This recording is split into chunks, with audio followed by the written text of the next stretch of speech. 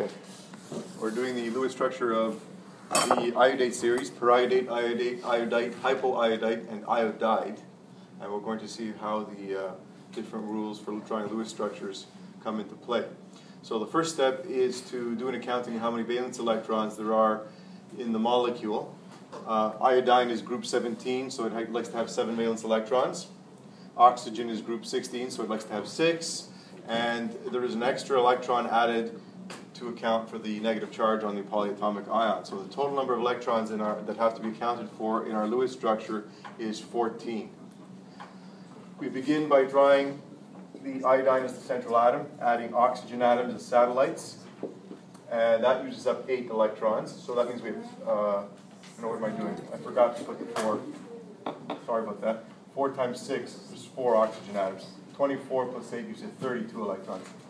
Thank you for pointing that out. All right, so we use up 8 electrons, and that is going to leave us with 24 more. And we're going to disperse them around the oxygen atoms. So 4 times 6 is going to give us 24.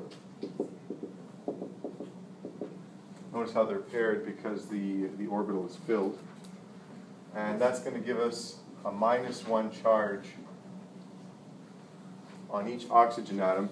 When we do the charge accounting for charge, remember that the number of electrons that the atom wants to possess, as it were, is related to its position on the periodic table. So oxygen, being a chalcogen, is in group 16 and wants to have possession of 6 electrons. All the octets are filled here, by the way. And I also point out that because iodine has an atomic number greater than 15, it is able to accommodate expanded octets. So anything that is as big as phosphorus or bigger, including phosphorus, is able to accommodate expanded octets. So that allows us to help dissipate the formal charges. Iodine is going to have a formal charge of +3, and the reason for that is because it wants to have possession of 7 electrons, being a halogen in group 17, but it only actually has possession of 4, because bonding pairs count for 1 when you account the charges. Therefore, this is going to have a formal charge of +3.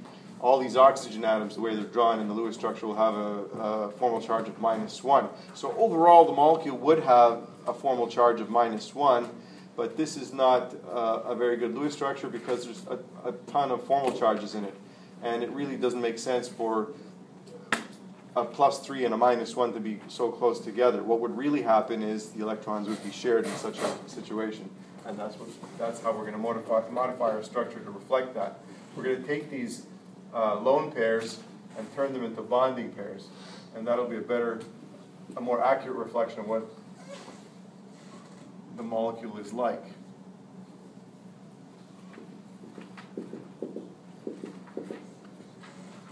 And what this symbolizes, because Lewis structures are only a snapshot of basically an accounting of the electrons, it actually doesn't look like that. What you really have is 7 bonds being shared over 4 positions because the electrons are continuously moving. So the formal charge of -1 is still there, but it's shared over the 4 positions. So the bond character, I predict that the bond character for the periodate molecule will be 1 3/4, or 7/4. There's a 7/4 bond character. All these 4 are equivalent because of resonance. And traditionally what they'll do is redraw the molecule in a number of different ways, showing that single bonded oxygen at all the different positions. But really a better way of understanding it is to say they're all equivalent, and those 7 bonds are distributed evenly over those 4 positions. In the case of iodate,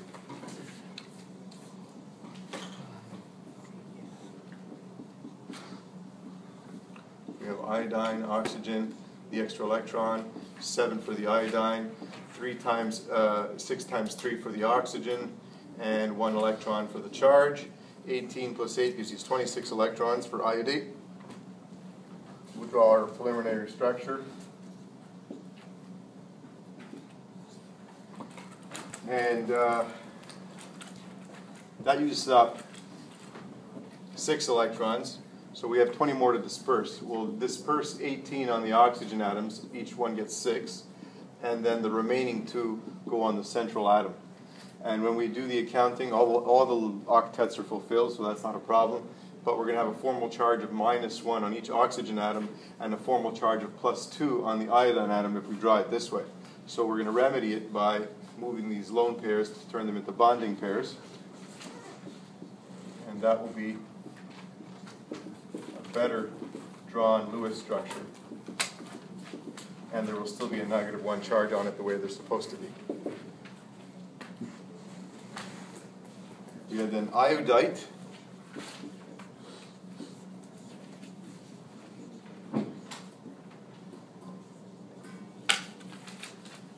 Seven for iodine, 6 electrons for oxygen, and there are 2, and then 1 electron for the negative charge.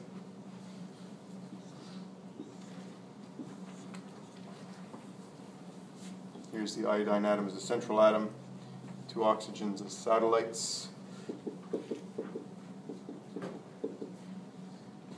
12 plus 8 gives us 20. Electrons have to be accounted for. So we used up 2, 4, plus the 12, 14, 16, 18, 20.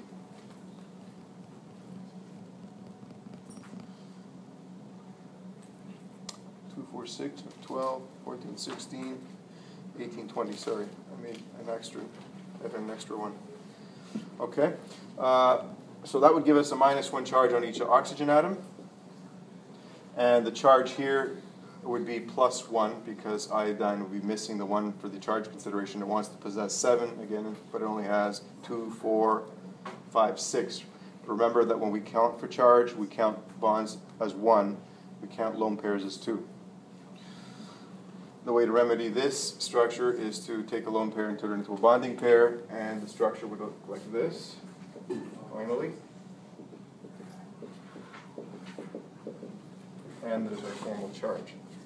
The lone pairs are still there. The last one.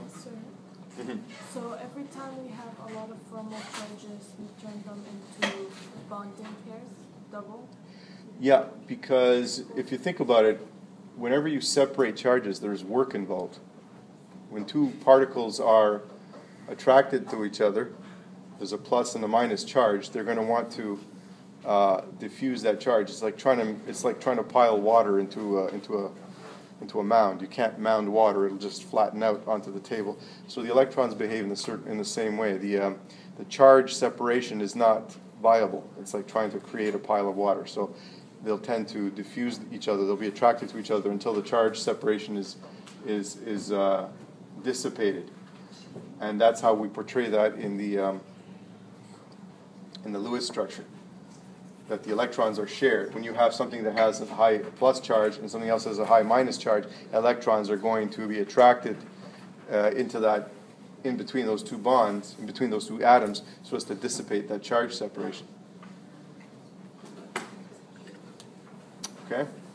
And then, of course, when we portray this molecule, we're actually showing something that's going to have 3 bonds shared over 2 positions. So the bond character here is going to be 1.5. They're equivalent. Both of these are exactly the same, because imagine the electrons moving at 2/3 the speed of light. They're like a standing wave. They're zipping around in there, and you can't even see them, but they create a sort of force field where the concentration of electrons in here is equal to the concentration of electrons in there, if you want to put it in those terms. So, but because the Lewis structure has to portray is an accounting of how many electrons there are, it necessarily captures a sort of snapshot. The last one, hypoiodite. I'll do the accounting up here. It's going to be kind of cramped, but I think we can do it.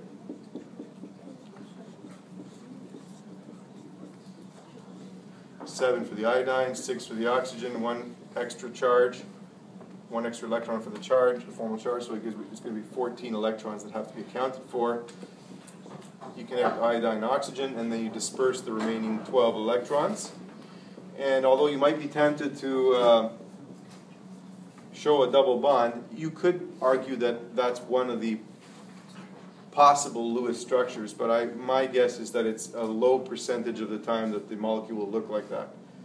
So you can leave the molecule drawn this way. There has to be a formal charge. Oxygen is the more electronegative element involved here, so it's more likely to accommodate the extra negative charge. So we leave that one unmodified. And lastly, we have iodide. We don't even have to draw the table. It has 7 electrons plus 1 for the formal charge, so you're going to draw it like this. It has a noble gas configuration because it has a filled octet, and that's a stable iodide ion.